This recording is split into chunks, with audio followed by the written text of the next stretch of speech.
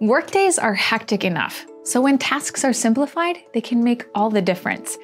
In this episode of Cisco Tech Talk, I'll give a brief overview of how the Cisco 8875 video phone, integrated with Webex, allows you to join a meeting with just the press of a button. Next.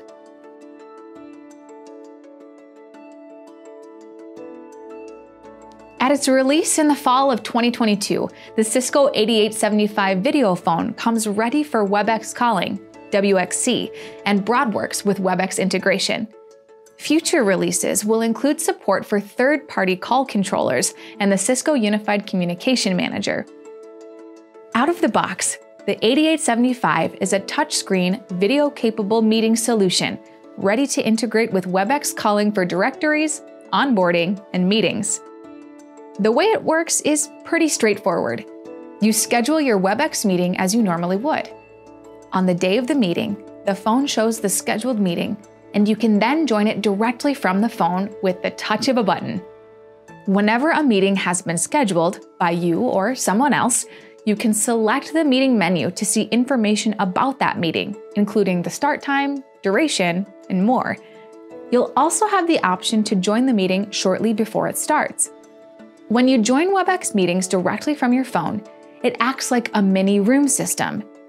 In most cases, you don't need to enter meeting IDs or passcodes, saving you time by allowing you to join the meeting instantly. For security purposes, there may be times when you need to enter information for access to the meeting.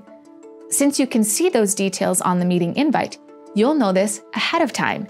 See the details right on the phone, enter it, and be ready to go. Video and audio conferencing and screen shares are visible through the phone itself. While in the meeting, you can tap the screen to see options like viewing the participants or enabling or disabling your self-view. If you're the host, you also have the ability to end the meeting. When the phone is linked to your Webex Calling account, you can join audio and video streams as well as view screen shares. Webex Calling onboarding and the directory are enabled by default.